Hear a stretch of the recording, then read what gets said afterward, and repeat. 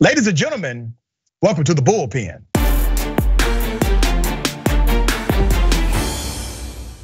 In the Bullpen today, we have Matt Larosiere.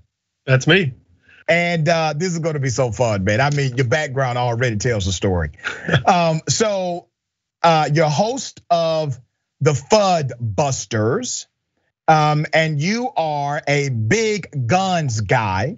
So we're going to talk about the right to bear arms, and also more specifically about what are called ghost guns and also printed 3D guns, which is insane to me that anyone would advocate for that.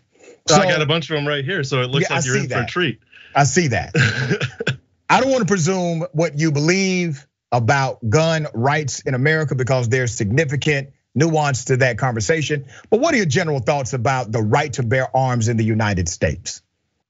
Well, I don't think there's any significant difference about the right to bear arms in the US versus anywhere else in the world. I think it's a core human right that flows from the right to self-defense, which of course I define as the right to be secure from unlawful and illegal force against your body.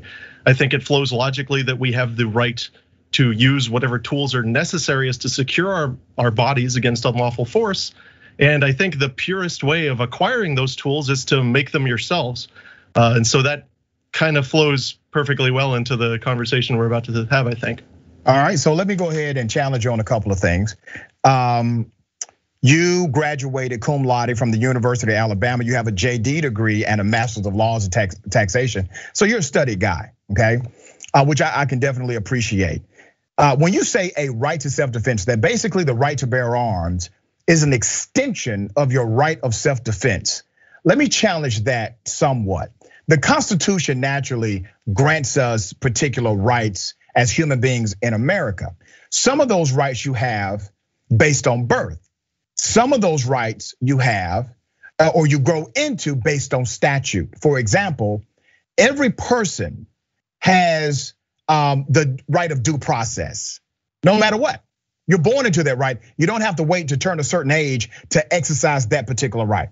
But in order to exercise the right to bear arms, every state statutorily, they make a determination of what age that should be. Which means if you're saying that the right to bear arms flows from the right of self-defense, you have the right of self-defense at the age of 5, 6, 7, 8, whatever. You have the right of self-defense. But if you're saying that the right to bear arms and the right of self-defense are basically one and the same, or they flow from the same river, you would then have to make the intellectual argument that the right to bear arms should also be extended to anyone who has the right of self-defense, which would in fact include a 5-year-old child. Okay, well, so there's a lot to unpack there. And first of all, and I'll do it nice and quick, but I think that you're conflating the legal treatment of our rights in this particular country with the actual fundamental human rights. And the fact is that I do think that the right to arms flows from that natural right to self-defense. Does that mean that it hasn't been infringed for, in the majority of the world for the majority of time? No, absolutely. And there's a lot of Supreme Court doctrine that says that your rights don't fully form until you reach a certain age of maturity. And of course, that age is always arbitrary. It's an arbitrary line. Do I think that it's drawn correctly? Maybe, maybe not, I don't know. But I divorce the right to arms from the Constitution. Now, the Constitution recognizes, doesn't enshrine, but recognizes our pre-existing right to arms. And so I just think those are important, bits of nuance to make. I think that we have a natural core human right, and that every person everywhere in the world has that right. And I think that pretty much everywhere in the world that those rights are very heavily infringed in an unjust manner. So let's talk about something else you said. You said basically a person should be able to utilize any tool necessary to defend themselves, right? So does that mean that you should be able to purchase any tool to defend yourself? Well, any tool that's appropriate for those means, I think yes. I think, and people always go into, oh, well, what about nukes? And there's a public nuisance just what about problem. Grenades? Yeah, well, what about grenades? So there's a public nuisance problem, right? That when you use a grenade, sometimes, maybe if you live in the middle of Arizona, maybe there's an argument that you could effectively use a grenade in self-defense. I don't know. I'm not too interested in fighting that out. Frankly, if we get to the point that that's what we're having to fight on, then I think I'll have succeeded in my career and I'll go write spy novels on the beach or something. But right now I'm trying to just keep everyone from tearing simple rifles out of our hands. So simple rifles, nobody's debating that you do not have the right to bear arms. But with every right, you would agree to this as a trained jurist, every right has a responsibility connected. And because of that responsibility connected, there are regulations to that right. So let me give you an example. I know a lot of people call what I believe in gun control, and I really hate that terminology. You believe in the freedom of speech, right? Of course. Okay. And that freedom, which is codified in the US Constitution, tells us that the government cannot infringe on my freedom of speech, religious expression, assembly, etc. But there are restrictions to that freedom. I cannot use that freedom to harm other people, for example. I can be charged with a crime from the government. The government can restrict that behavior. So my freedom of speech has statutory restrictions, but nobody calls the statutory restriction to my freedom of speech control. But when we have statutory restrictions to the use of guns, the terminology is then gun control. But every right has statutory restriction, all of them. What's the issue with that? Why is that a problem? So does the fact that it's written in statute make it morally right? I mean, I'm sure you remember there was a lot of very bad stuff in this country that was considered to be good law for a very long time. And I'm sure you're extremely well aware that the origin of modern gun control law, I'm interested in the point you make there. I definitely love to talk with you about that more later. But the genesis of this stuff was particularly aimed at people of color and immigrants and stuff like that. It was in my opinion, the very genesis of these laws is void and is completely without the scope of our Constitution. I think that at the very genesis, the types of laws that people want to push now should be void under equal protection, under due process, under a lot of things aside from the Second Amendment. And I think it's very important to have that backdrop. Like, I mean, I'm sure you're aware of New York Sullivan law was only ever enforced against Italians. That kind of says something. I live in Florida. The Supreme Court of the state of Florida has recognized that the Reconstruction era gun control laws that were placed in Florida were only ever used to disarm black men. Yeah, okay. So let me give you some insight to what you're saying, because I intentionally do not participate in certain programs. In my local community, the sheriff knows me, the solicitor knows me, the mayor knows me. They have asked me to participate in what's called gun buyback programs from urban communities that I was raised in. My answer is no. I do not engage in disarming those hoods or those communities that I was raised in. I don't do that because y'all are not disarming. Do you understand what I'm saying? They're not telling you all or others who don't look like the community I came from to disarm. So that's a different debate. When you say y'all, you mean like the police, or do you mean? No, I mean individuals who are pro-gun. Individuals who are on the conservative side or conservative leaning in the ideology. Right. The laws that you just talked about, the implementation has always been skewed because of the implicit bias, racism, et cetera, that's inside of our systems. Absolutely. So that's one thing you and I actually agree with, right? You're a conservative guy, or at least conservative leaning. Am I? Yeah, you are. I don't know about that, man. You don't think you are? All right, so you're conservative. Yeah, you should read some of my writings. All right, so you're conservative. Let me say this: you're conservative on this issue, but you and I do completely agree on the issue of unfair execution of legal statutes. We agree on that 100%. Right, and unfair intent. I think I think that it's beyond execution. And if you look at the brief that was just filed in the Supreme Court the New York State Rifle and Pistol Association case on behalf of the Black Defense Bar, they pointed out that almost all of the gun crime that people talk about, this big spooky gun crime, is simple, peaceable possession of a firearm. And I don't have to tell the audience who's 70% of the people that they prosecute for that simple, peaceable possession. I don't even have to tell you. Brother, music to my ears. I researched that as well, and what they do is they itemize it as gun violations so that they can promote the data where black people are the majority in that data just for having a gun on them. Right. No other and crime. And who is it that's the most frequently the victim of violent crime? It's poor and minority Americans. And so I think it's, really makes sense from a human rights perspective and from, wanting to protect human life to say, hey, we should be making guns as cheap and accessible as possible so that these people who most need them can get them. Maybe I lost you, but. Yes, all right, now you're in the lion's den. Okay. Yeah, that's fine.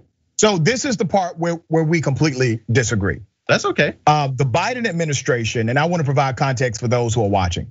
The Biden administration has directed the Department of Justice to propose a rule to stop the creation of what's called ghost guns.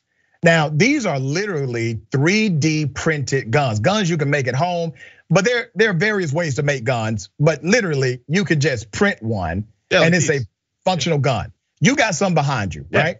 Now, I designed those ones. The genesis of it is that these guns are untraceable. And the reasoning behind the directive is because of the untraceable aspect of these weapons. 30% in some regions in the country, 30% of guns that are used in crimes are untraceable, not because they're created, but because they have been wiped of the serial numbers, okay? Which creates the same de facto circumstance if you're able to create these guns as well. Do you not find it potentially problematic given the fact that in many regions up to 30% of violent crimes that are committed with guns are committed with guns that are non-traceable? Do you not find it problematic when you invite in a way to create, to make, to print non-traceable guns? You don't think criminals will take significant advantage of that, and it does not warrant a common sense statutory restriction? I wish you would have just asked the question instead of adding more, asterisks to it. But no, I don't think it's a real problem. And I think you actually hit on it. And I don't think that you have any bad intentions or that you're, trying to be a gun grabber. I think it's awesome that you don't take part in those attempts to disarm Black communities. I think it's really principled that you take those stances. However, I just want to point out that this whole traceability thing is a bunch of garbage. It's really a CSI misunderstanding, an intentional misleading of how these things work. In fact, every single gun that was made before 1968 is de facto untraceable the way they're talking about it, because the standardizations for serialization weren't set down until the Gun Control Act, right? Which again had very bad, very negative intentions. The vast majority of guns that are out there, after they trade hands privately 2 or 3 times, become as untraceable, and I'm using scare quotes here because I think it's a nonsense term, as any other gun, as a printed gun, as a gun you mill out of an 80, whatever. There is not a principled distinction between a 3D printed gun and a gun that came out of the factory and just has been on the market for 15 or more years. There is just no practical difference, and that's because when these guns trade hands, guess what? The tracing system that they want you to believe, they want you to believe that there's these psychics that can tell exactly where a gun is and what the gun's criminal intent is. That can only trace where the gun has been with a federally licensed dealer. And if you want to then say, okay, well, let's shoehorn everything into these federally licensed dealers, right? Because that's where people go with the universal background checks. Well, then you're in a situation exactly like it was with Florida in the post-war period, where suddenly, again, who's the people running the gun shops? Do you really want them to be the one and only gatekeeper of the right to protect your own life? Or do you want it to be so that those people who are disadvantaged and who are at real risk of unlawful violence to be able to stay alive and to protect themselves? And we might disagree on how we get there, but I think we agree on the core principle. My answer is, hell, get those people as many cheap printable gun parts kits as possible and let them be protected. Okay, let me read something to you about the tracing process. Firearms tracing begins when a law enforcement agency discovers a firearm at a crime scene and wants to learn where it came from. The NTC receives the trace request and uses the gun's serial number to identify its original manufacturer and or importer. From their records, NTC is able to track the firearm through the wholesale and resale distribution chain to its first retail purchaser. So literally, law enforcement is able to trace the firearm with one piece of dynamic information. But you just said it there yourself. The first retail purchaser. And the data they have, right? So pre-68. Well, brother, pre-1968. Wait a minute. It's gone. You can't trace it. Okay, listen to me, brother. I got you, brother. The information that I just read to you, you can find it real clear. It's ATF.gov. Do you know how many weapons? You're a guns guy. Well, I have a gun shop. So I've responded to ATF traces. I know how this works. I got you, the brother. Records. Well, if you know how it works, listen to me, brother. If you know how it works, you know good and damn well they can trace it based on serial numbers. No, they can't. They can trace it to the first retail purchaser. Let me read this again. To the first retail, no, you said it, the first retail purchaser. So what about after that? What about any gun that was sold? So the majority of Glock Gen 3s, right? They were sold more than 5 years ago, because right?